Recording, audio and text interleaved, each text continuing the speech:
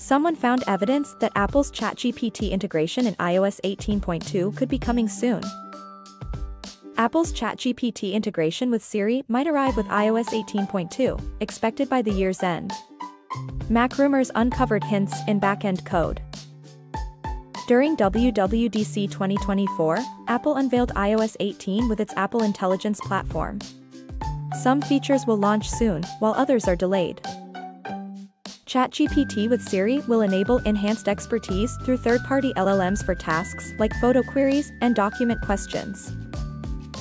Apple ensures user privacy by letting users control ChatGPT usage, requiring consent before sharing information, and offering free access.